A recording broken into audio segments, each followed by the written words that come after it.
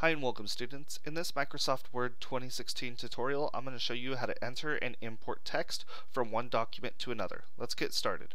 So I have my Word document right here. Wherever my blinking cursor is at on Word is where my text will be input. So as I start to type, that's where your text will be input, and that's how you enter text. Now what I'm going to show you is how to import text from another file. So whenever we import text from another file, first you got to find where that file is, and I've saved this file here onto my desktop. Notice that the headings are heading 1 style and they're in red, and that's about how long the text is. Now what I'm going to do is I'm going to import this text to this document right here. Now I make sure that the document that I'm going to import the text from is closed, and then the next thing I do is I'm going to go up to the Insert tab, the text group, and I'm going to go to the object arrow and go to text from file, and it says insert text from file.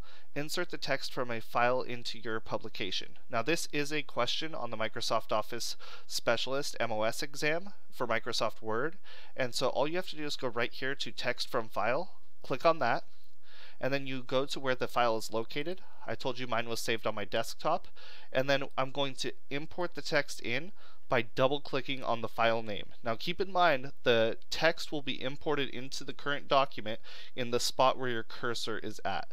So since my cursor is listed right here, I can see that if I double click this, now the text was imported directly onto here. Now importing the text is useful because I could bring all of that text to this file, and it also keeps the style and color of the imported text. So that's how you import text from one document to another. So hopefully this video has been helpful for you. If it has, please give the video a thumbs up and consider subscribing to the channel. If you have any questions, please put the question in the comment section and I'll do my best to help you out. Thank you for watching and have a great day.